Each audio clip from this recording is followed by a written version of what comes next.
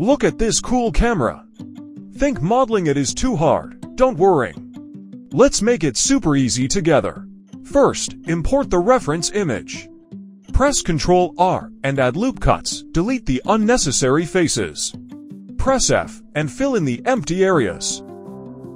Add more loop cuts to define the shapes. Press E to extrude the faces.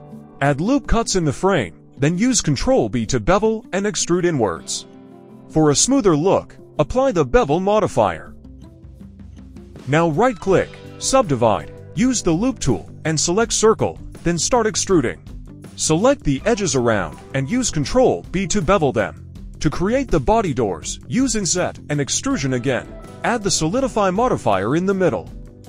Now, for the lens, start with a cylinder, resize it, and extrude step by step like the reference image. For creating grooves on the lens, select the edge loops, right-click, subdivide. Select the lines, Ctrl B to bevel, then extrude the faces outward. For modeling the inside of the lens, step by step, use the Inset tool on the faces, and then extrude them. To smooth the edges, use the Bevel and Subdivision Surface modifier.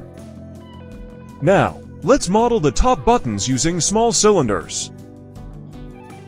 To smooth the created buttons, use the Bevel modifier.